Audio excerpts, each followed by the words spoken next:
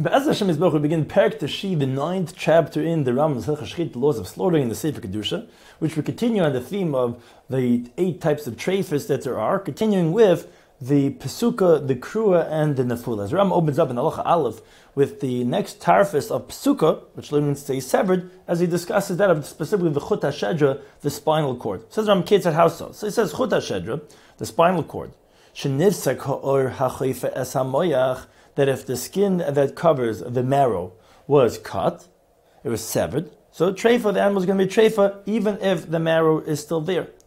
As long as the majority of the circumference was severed. But let's say the skin was cut in its length, or is perforated, then mutaras, then as long as it wasn't severed in the majority of the circumference, is going to be permitted.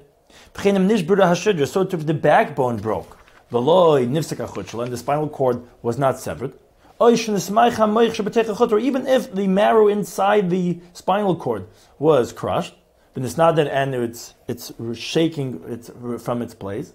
But since the skin on top is intact, it's going to be permitted, as the Gemara tells us that the marrow doesn't make a difference, it goes up or down, but as long as the skin is there. Now, however, but let's say the marrow decayed, the nishbach kamayim, and it pours out like water, or like wax that was melted, until you find that the spinal cord, when you stand it up, it doesn't stand again because of its marrow that decayed inside, well then haritz treifa, then it's going to be a treifa.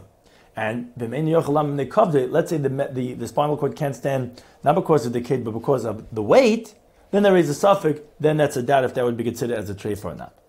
Okay, so we're talking about this pesuka, the severance is regarding the spinal cord. So, but where do we define, anatomically speaking, up until where is the spinal cord?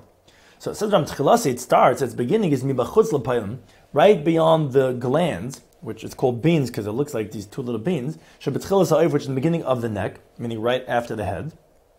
Until the end of the second divider, which Ram is going to explain next halacha what that is.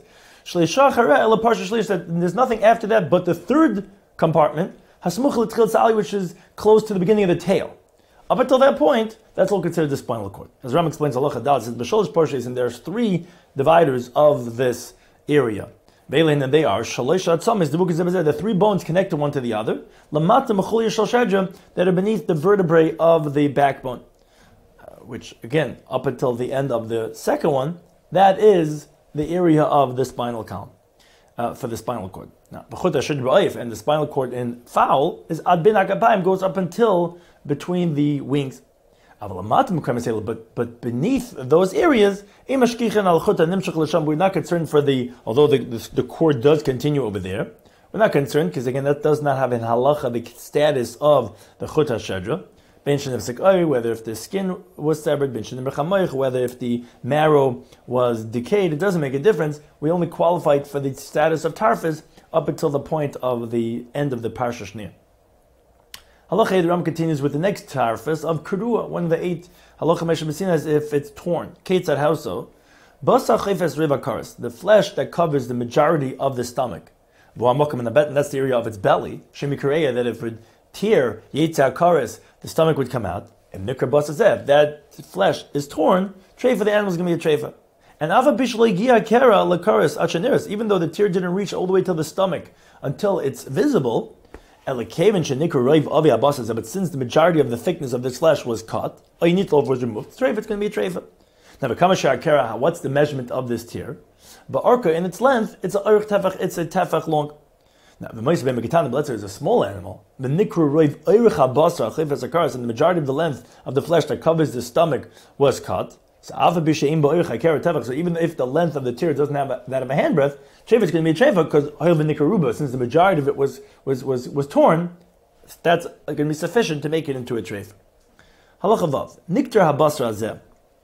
Let's say this flesh was cut out, beagle in a circle, or elongated. So, if it was more than that of the size of a coin of a sela, which is a little bit more than a third of a tefach, and that is, as the Rambam qualifies, that you could fit into that hole 3 date seeds, one near each other, tightly pressed, Here's a treifa. If you're missing that size, it's going to be a treifa. And the reason for this is she'im yimotech kerzeh, because if this tear would extend yam al tefach, it's going to be the size of a tefach, which again, that is the tear of a handbreadth, which makes the animal into a treifa. Halacha zayin. Let's say you have an animal, the entire skin was skinned, and whether it was done by hand or some type of illness, but it doesn't have any more skin. It's just the flesh without skin. There's a treifa that makes the animal into a treifa. This is called galuda.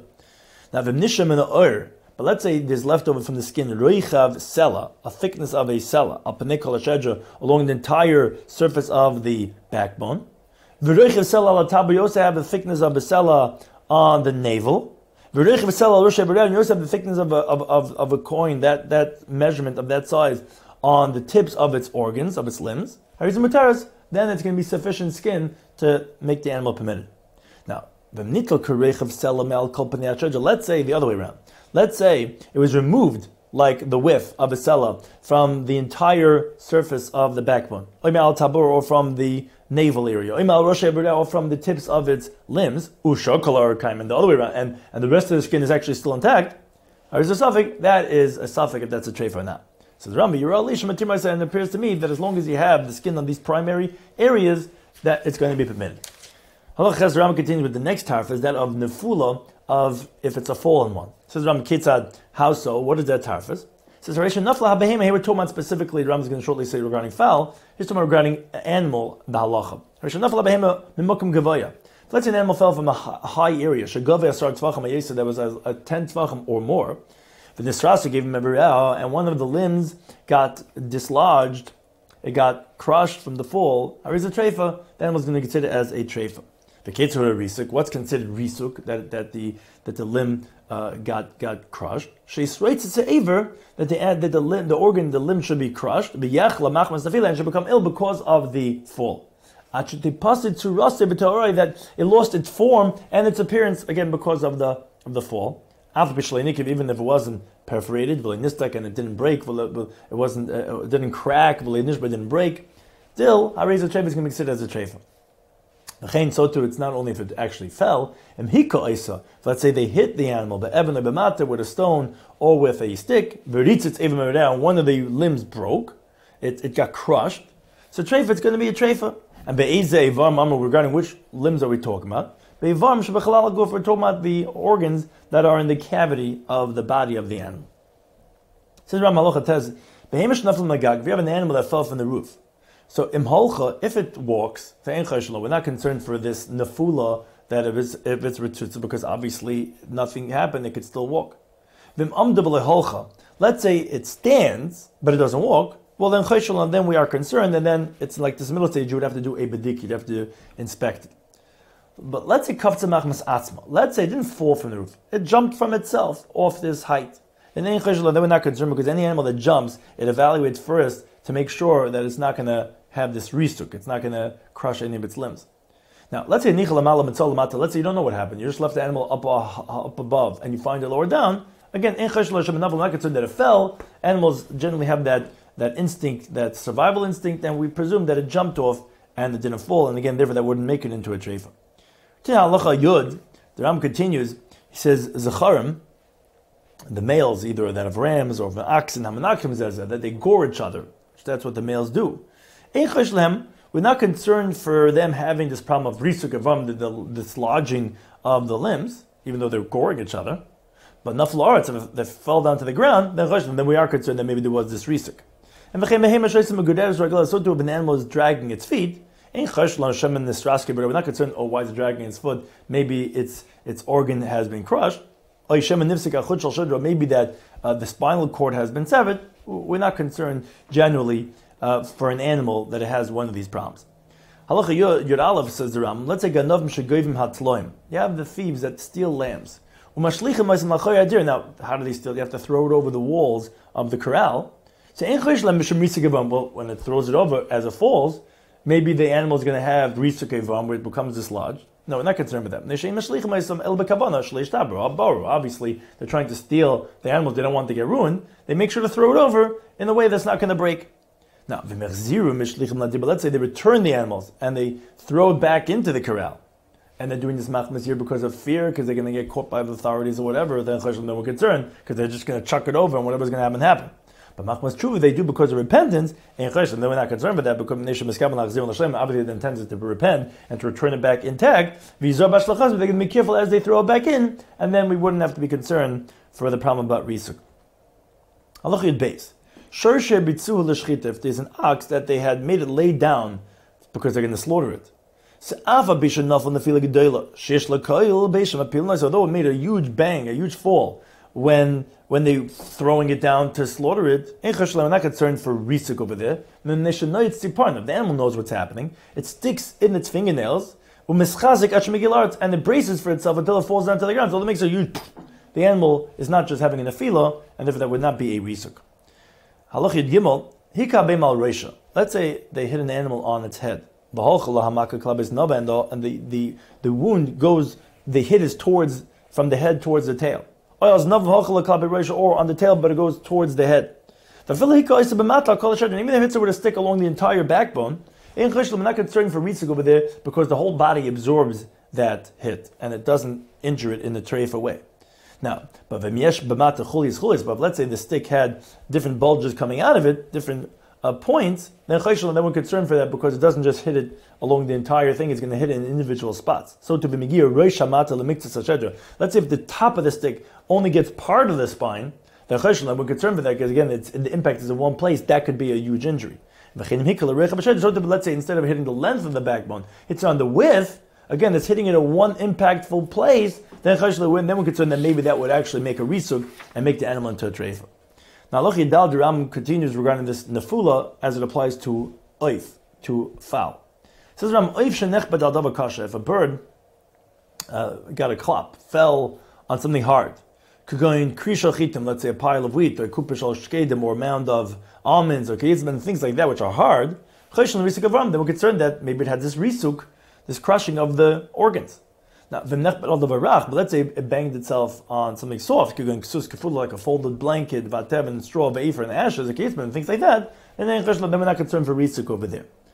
Let's say nidbuku kanafav, bedevek b'shat seder. Let's say when the animal was trapped, when it was caught, the wings got glued together, v'nischabit, and that caused the animal to fall. So in bekanaf achaz nechaz, if it was only caught on one wing, then they were not concerned for risuk over there. The reason for that is because it can still fly with the other wing, and it'll have an emergency landing, but it'll come down slowly, and therefore it's not just going to bang down and get risuk. But let's say it got caught on its two wings and it's glued together, and then banged by its whole body, then we're concerned for that landing, that crash landing, that might have made risuk ivar. Halacha design. Let's say nechbad al pnei hamayim. Let's say it banged itself on the surface of the water. We came banging into the water. So imshat malay kamasai. So how do we evaluate if like this nosedive into the water and it just crushed itself? If that's risuk or not? So imshat malay kamasai. If it swims its whole length mimata lamala from bottom upwards leumas hamayim opposite the water upstream.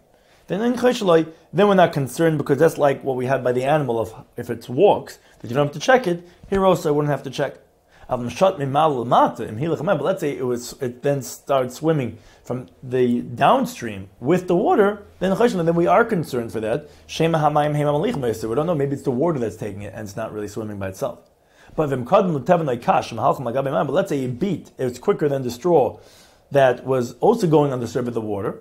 Then you know it's swimming by itself. Again, it's like halicha bein choshev. Then we're not concerned that it became a treifa, and obviously there was no risuk. Halacha Yitzan says, wherever we said that we're not concerned for it, you're allowed to slaughter the creature right away. You don't have to inspect that maybe that limb became crushed. Now, wherever we said we are concerned for that, so if it was slaughtered, so you have to do an inspection opposite the whole internal part of the animal, from the skull of the head down to the hip, down to the thigh bone, and to check if there in the cavity of the animal if there was any treifa of risuk ivar. because like we said, that's the risuk is regarding the internal organs. In matzah, but treifa min ha-treifa shemaninu. So if we find one of the treifas that we mentioned, or you find that it's crushed one of the internal organs and it lost its form, there's a treifa, so the animal is a treifa. And even if one of the limbs that got crushed, that if it was removed, it would be kosher, like the spleen and the kidneys. But in this case of risuk, haris the treifa would make it into a treifa. Except for the uterus, if there it would be crushed, haris materas, the animal would still be permitted. Halacha yitchesed Rambam simanim, which means the simanei shechitah, which is the food pipe and the windpipe. They're einam tzrichim medika, they don't have to be checked. Bekan over here in this situation. Because the fall, which is what we're talking about over here, which is why we're checking, does not crush them, and therefore we don't have to check them. Let's say it fell from the roof and it didn't stand up. So now let's slaughter that animal until you first you wait for a period of 24 hours. If you slaughter within that 24-hour period, as a treifa, the animal we consider as a treifa. But if you slaughter it after 24 hours and it was still alive, then you do the bedika like we explained in the Loch Yedzayin, and then that would be sufficient to make the animal kosher. So too, let's say someone steps with his foot on the bird, or an animal stepped on the bird, or if it was crushed banged into the wall, and it's shaking. Here also, you have to let it wait for the period of 24 hours, because in all these three situations we're concerned of risuk ivarim. If you wait 24 hours, and then you slaughter it, and you check inside, like we explained what the inspection is. Halacha Chavav Rambam continues regarding the simanim of the kana and the vesh that we spoke about, regarding if they separate. Says the Rambam, simanim shenadal l'rubam, regarding if the simanim, if the majority of it got shaken off, meaning the Rambam is considering this treifa in the category of nefula, because the simanim, they tend to become meduldal, to start hanging off by nefila. So if the majority of it is nidaldlu, if they're disconnected, so treifa, it's going to be treifa. And even if it wasn't because of nefila, we're just mentioning because generally that happens from a nefila. And so too, let's say they were folded over, which they were both uprooted, or the majority of one of them along the length of the neck, shari in room l'shchita, because in this state they're not fit for slaughtering, where the truth is when it's folded over, it's not a little treifa because of the folding over, it's just because you won't be able to shecht, and therefore it's going to be, that's why it's forbidden. But let's say the majority of the tarbitz haveshet, which is the entrance of the veshet, of the food pipe, if that got detached, min halechi, from the jaw, but the simanim are attached in the length of the neck, and they're also attached to each other, so then harizim materes, it's going to be permitted. And the reason for this is she'ena tarbitz ro'ah l'shchita, because that area, the tarbitz haveshet, which is the top part of the veshet, that area is not fit for slaughtering. So there's no problem about ikur simanim. If the whole thing gets detached, that's ikur, and that's going to be forbidden.